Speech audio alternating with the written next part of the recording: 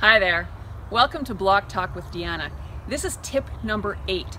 Build the butt you love with no effort. Stairs are something that we do all the time, so when you walk up the stairs properly, you're actually working the muscles in the butt to build them the way that you want them to be. So all we need to do is we need to place our entire foot on the stair so that we're actually lifting from the heel, and that will integrate the glute muscles. So just simply making a difference in how you walk up the stair will change the shape of your butt. That's tip number 8. Build the butt you love with no effort.